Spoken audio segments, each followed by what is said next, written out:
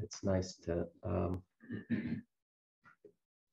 have people here in the meditation hall, and we are slowly, you would say, kind of opening up and returning. So I want to thank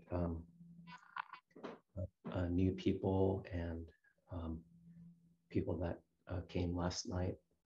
Thank you for making the effort to come to the mountain and practice with us.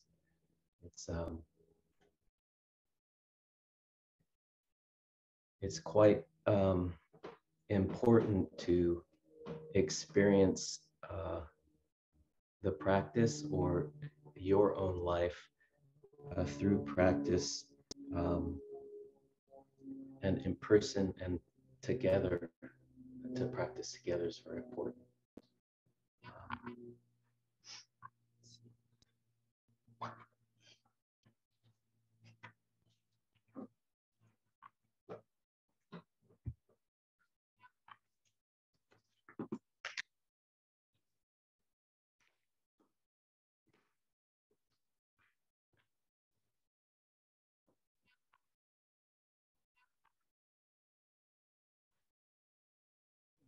The meditation that we do in our Soto lineage, it's quite different from other styles of practice and other lineages. So the more you do it, just like anything else, the more you practice and return to your life, or the life that is right in front of you, the more that our life, your life, my life, all things will turn into a religious way of being. So there's a depth and a quality to your life that you can bring to it, or actually a life can bring it also to you. So the zazen that we do, or the just sitting, it's like an anchor, or it's a reference point, or it becomes a standard in your life, instead of the conditioned way of being. It becomes a reference point. So like when you're out in the ocean, it's something that, so the waves go up and down on the surface of the ocean. The ocean could be quite tumultuous at times, but then there's something that grounds you within this, you would say, impermanence, instability, and also our conditioned thinking.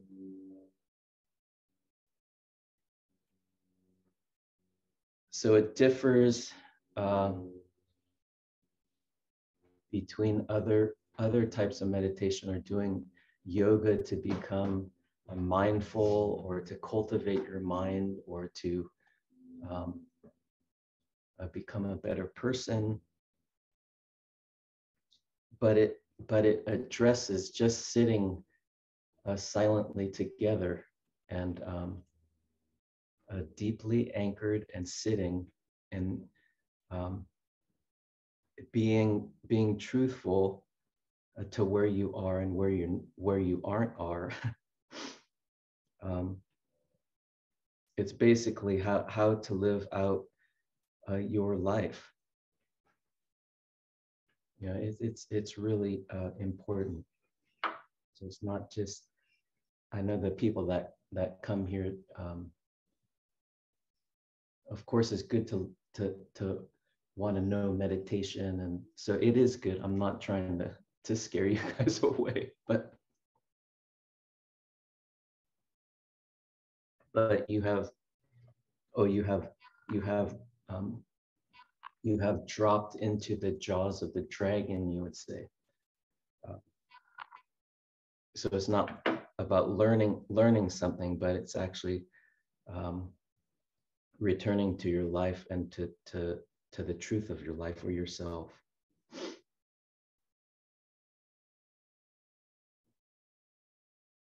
So, I mean, what we've been doing in the last couple of weeks, there's been a lot of activity. And of course, I think the people that have returned here, you can see that our tree that we cut down the tree. There was a big tree in the space in front of our Sangha house, so we cut it down, and it was quite the work. We had an old work leader who came out from Hawaii, who now is an arborist that actually helped us. So we did a whole week. This was the week before this one. We were chainsawing a lot and doing manual labor. So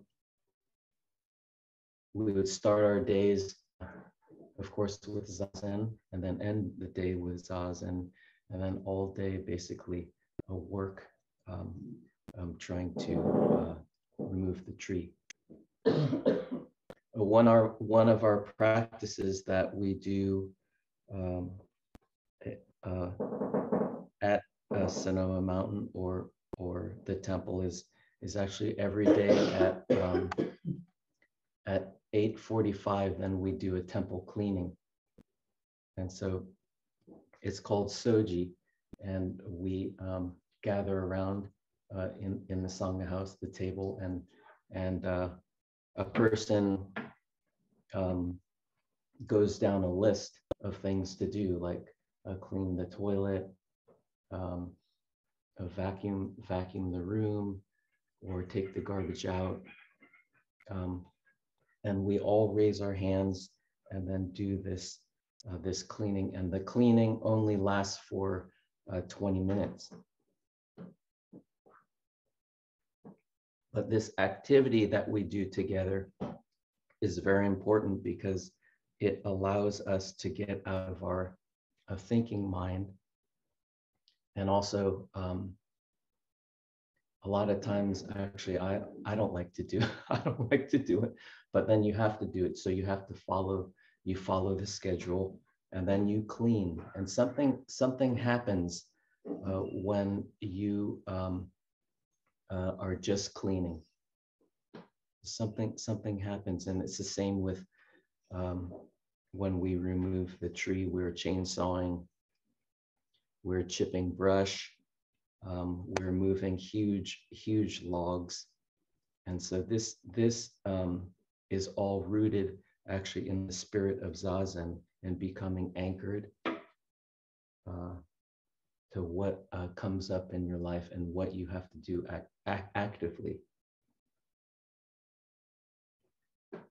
So I think a lot of times people misunderstand a Zen practice as only being in the meditation hall, and then when you're out of the meditation hall, then you're free. It's kind of like last night I was talking to some people. Zazen instruction, it's kind of like going to a gym, right? So you work out, but then when you get out of the gym, you lift up your shoes, and you lift your groceries, or you go shopping, and that's using your muscles. So actually everywhere you go is actually the Zendo, and it's the meditation hall. But we put too much emphasis on trying to cultivate something in this room, and then we forget about what happens outside of the room.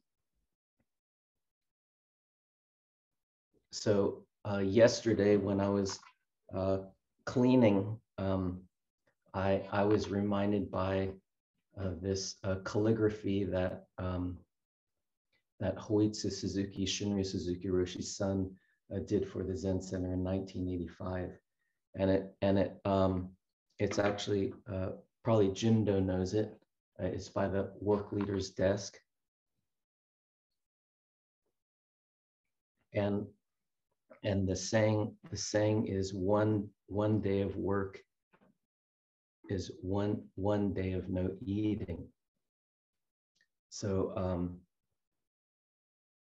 Hyakujo, there's a story about Hyakujo who actually brought, I think it was probably around 780. He brought manual labor or work practice to actually the monasteries in China.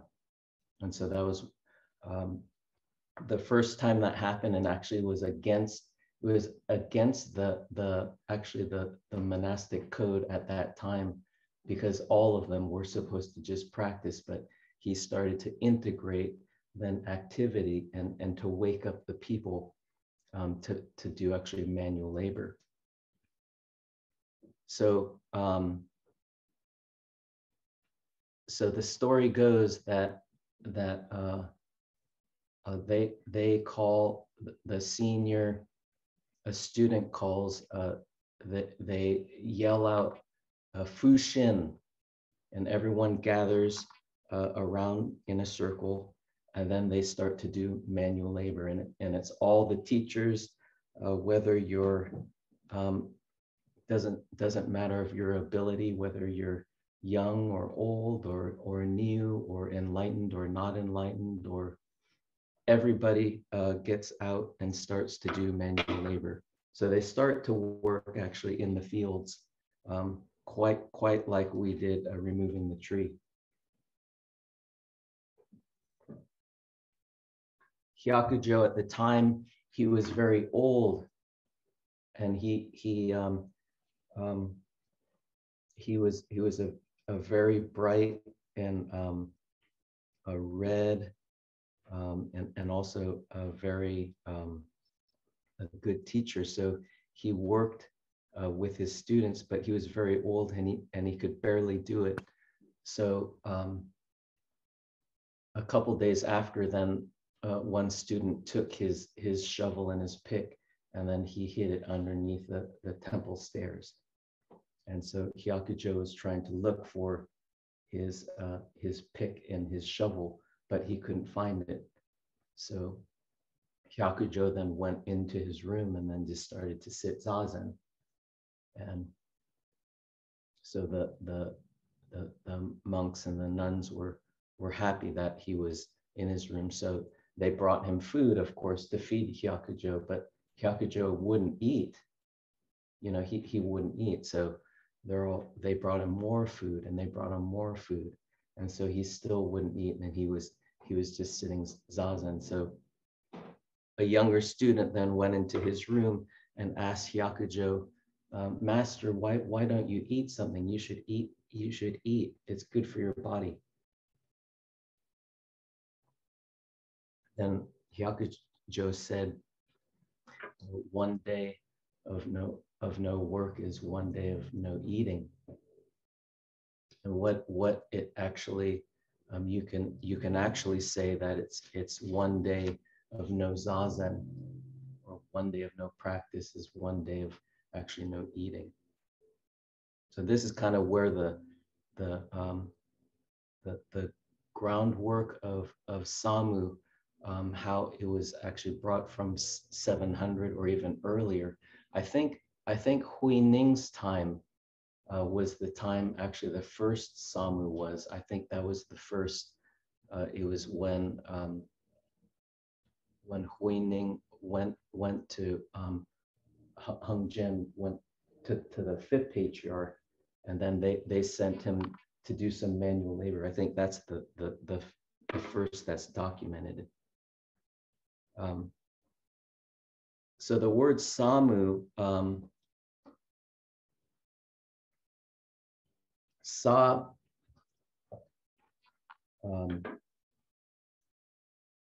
means to work, or to actually production or labor, and Mu means to devote one's attention, it's a service or it's an offering, and it's actually a Buddhist service.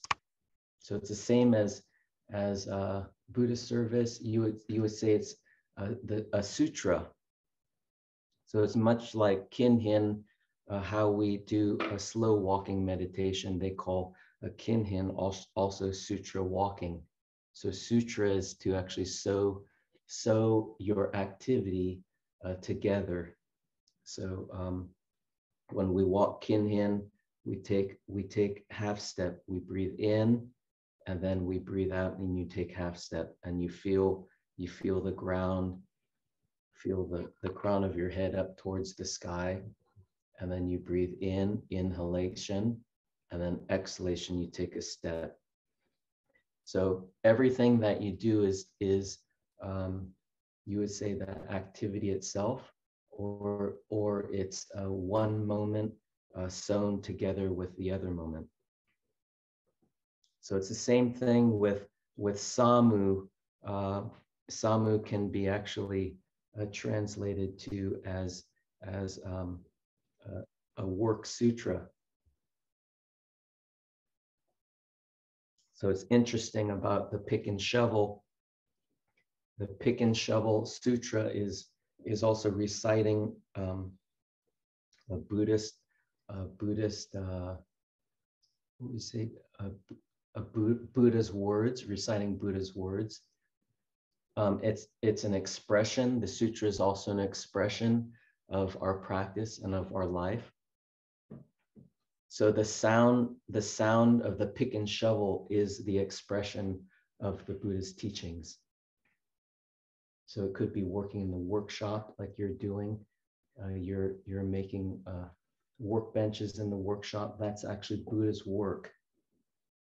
When we rake the ground in front of the Sangha house, or when we clean the toilets, when we work on the computer, that's Buddha's work. So this is all then you would say more religious activity, but it's a devotion to something that's bigger than oneself, that we aim for. But it arises very naturally. That's if we're open to it.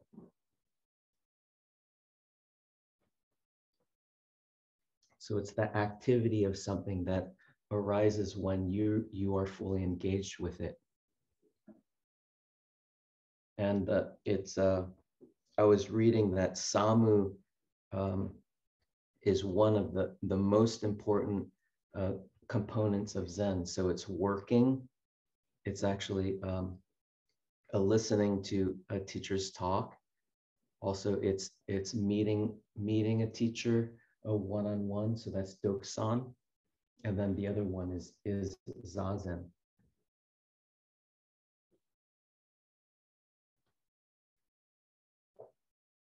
So I was kind of reflecting on when the talk was, it kind of came together, but it's hard sometimes. So I was thinking about then taking out the tree. I was working with a couple other people, and we had to actually we had to grind out the stump of the tree, which is quite big, and then we had to take out a root. And the root was showing, so we had to either cover it or we had to take it out. So somebody got an axe and a pick, and we started to go at it, go at the root.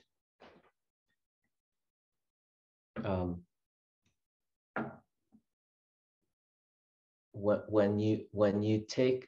you swing the pick in the air, we had a discussion about it, or how you swing it. And actually there's of course there's different ways to swing a pick, but it doesn't matter actually how you swing it. You could wave it around any way you want. You could hold it upside down. You can You could hold it with one finger, but you need to hit, then you need to strike that root or strike the spot in a certain place, an exact place, and then something happens. And that's also with your effort. But your effort, when you strike that place, strike it a certain way, it has to be exact. So it could be a weak swing, it could be a strong swing, it could be an up-down swing, it could be just a very strange one that we've never seen before. Like a baseball player when they're hitting the ball, or you'd say a golf player. Everyone has their own style. It could be sleepy style, it could be anxiety style or fearful style, but when you swing it, you have to hit it on the spot. And when you hit the root, then boom, then there's these chunks that fly off, and then the root then is gone. So it's this striking that's very interesting.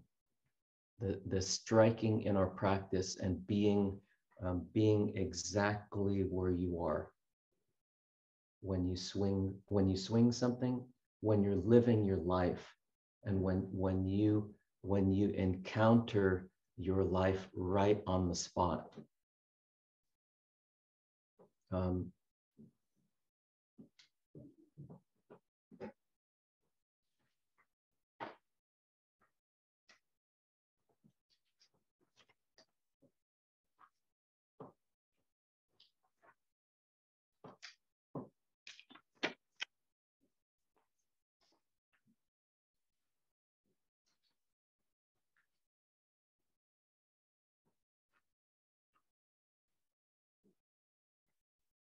So when we are working in this way, or when we are living our life in this way,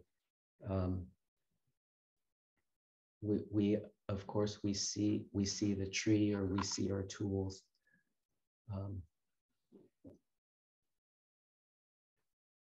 We hear the chainsaw in the background, or actually there was another tree that fell in back of the Sangha house when we were working, and it was quite big, and we heard this boom, we all ran out. What's that? There's another tree that fell in back of the Sangha house. So when we see things in this way, and then when we hear sounds in this way with an engaged body, when we're totally engaged, fully engaged this way, then something happens that's mysterious, and it's something opens. It's an opening that happens. So it's intuitive, or it's very intimate. You become with things, and I think everybody knows what it is, or have felt this way before.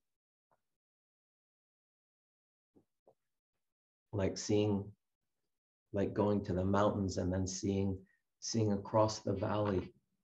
Actually, I went down with my son and my wife Kashin, and we drove down Big Sur, and we camped for 2 days on Big Sur, and we hiked down then to the water, and then there was a lot of people there, and everyone's they're staring out into the ocean.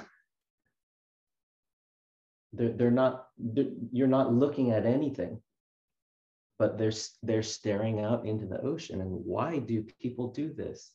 Stare out into the ocean, or look at a tree, or why do people look at a sunset? It's because they're being intimate. Something happens intuitively that then everything becomes themselves. Everything is us.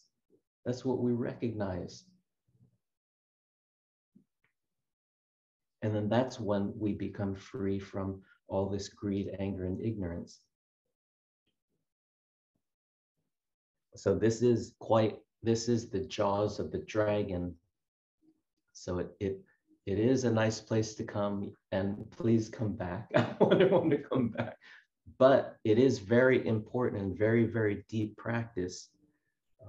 And it's facing your life in this truthful way.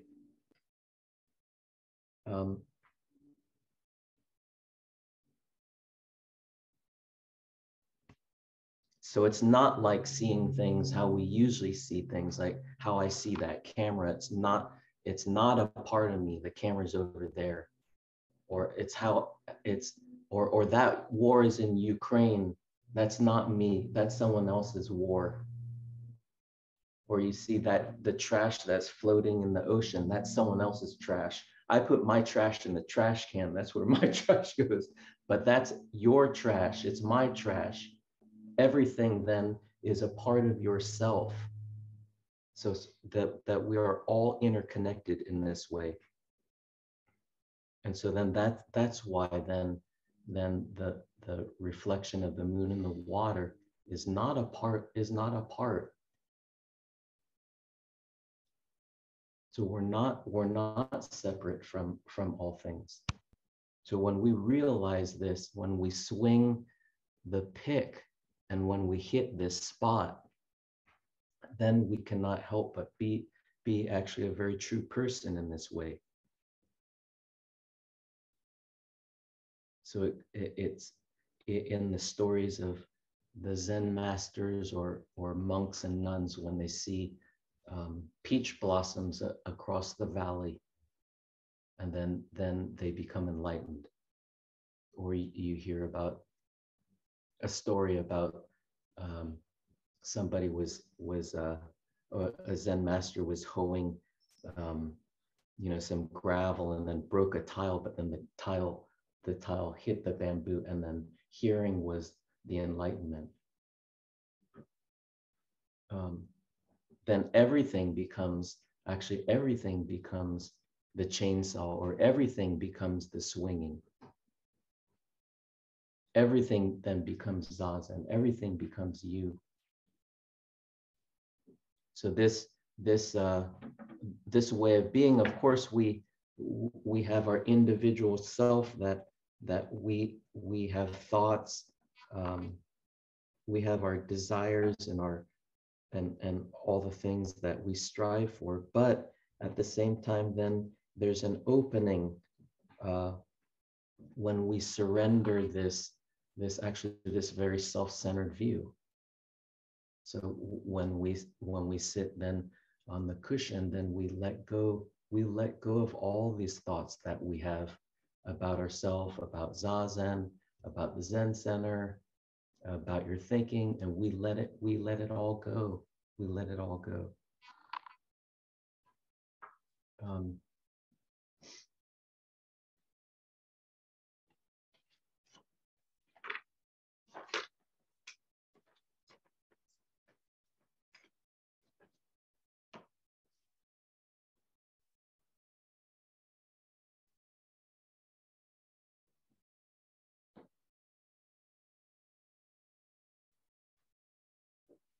Or maybe I'm driving the point too much home, but then your small self becomes then this greatness of the universe that we feel, and that's the body of then the universe. That, I mean, it's wonderful that we sit here with, we think we're confined to this body, but then this body is quite big and vast, but we can't conceive it. But we think we're smart enough and try to figure everything out, but we're not. We can't even conceive of how big this body is. But when we are wholeheartedly living our life, and when we face our life right in front of us and very truthful, then this body begins to, I don't even want to say grow, because it's infinite in size. It's infinite in size.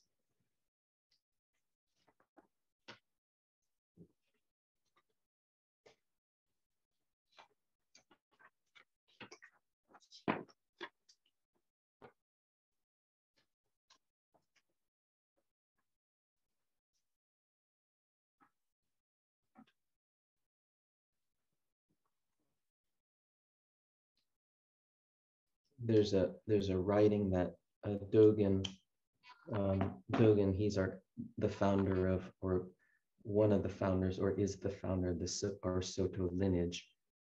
He wrote many works on basically the different views of just sitting. So he wrote just thousands and thousands of words about the different angles of sitting, and one of them is called shoji, and shoji is about birth and death.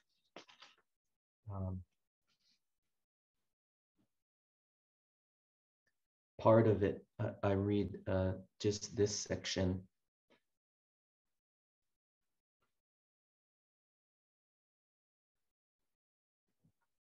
Your present birth and death itself is the life of Buddha.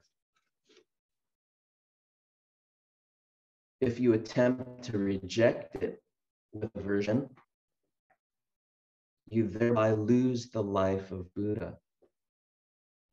If you abide in it, attaching to birth and death, you also lose the life of Buddha and are left with only its outward appearance. You attain the mind of Buddha only when there is no hate, when there is no hating of birth and death and no desiring of nirvana. But do not try to measure it with your mind or explain it with words. When you let go of both your body and mind, forget them both and throw yourself into the house of Buddha, and when functioning begins from the side of Buddha, drawing you into accord with it, then with no need for any expenditure or either physical or mental effort, you are freed from birth and death and become Buddha. Then there can be no obstacle in anyone's mind.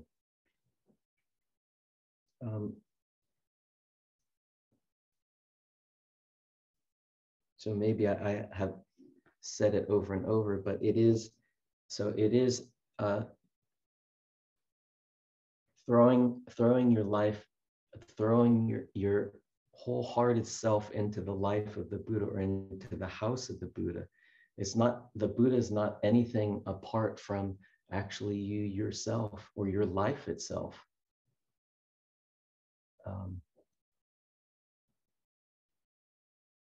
So even the thinking, your script or our scripts that we have that come up in sitting or that come up in your life, that is also a part of Buddha's work, but it's not apart from you.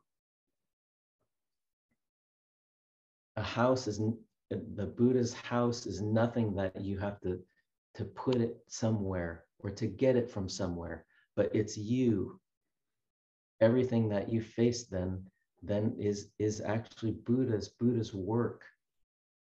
So that's why the activity of the activity itself starts to do itself when you let go of your self-centered thinking or of our self-centered thinking.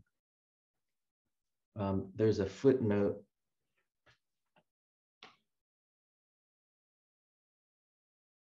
down here.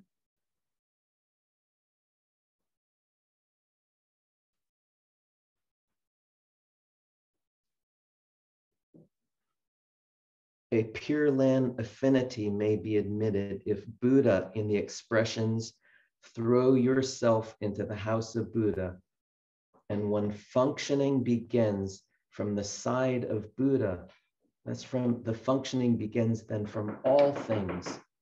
It could be the bird on the roof. The functioning then begins, it's not your doing.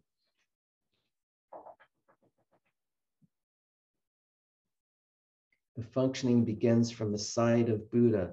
So it's the root that's the Buddha. The function happens. it's the pick, it's the swinging. And then there's something that pulls you. It's the seeing of the ocean. It's the seeing of the mountain. It's the mountain seeing you. And then that's the pole of the Buddha. So that's the side, then the side of the Buddha is pulling. So it's not your practice anymore. It's not your zazen that you do.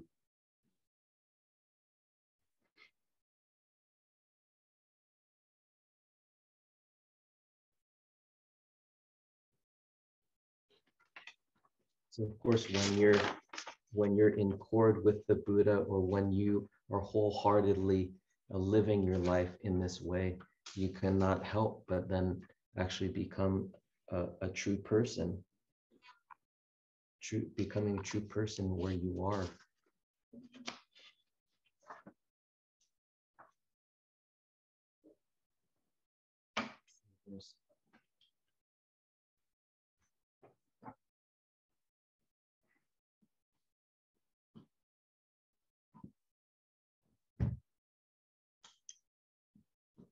I read this is one short paragraph.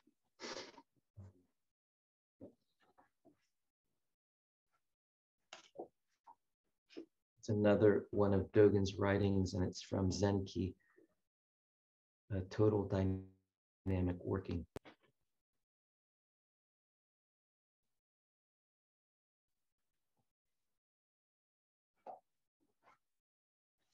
So life can be likened to a time when a person is sailing in a boat. On this boat, I am operating the sail. I have taken the rudder. I am pushing the pole.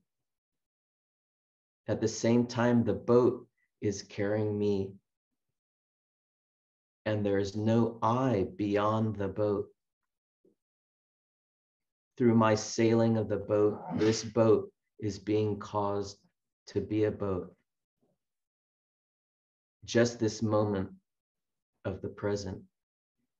At this very moment, there is nothing other than the world of the boat, the sky, the ocean, the water, the birds above, the shore have all become the moment of the boat, which is utterly different from moments not on the boat. So life is what I am making it, and I am what life is making me. While I am sailing in the boat, my body and mind and circumstances and self are all essential parts of the boat.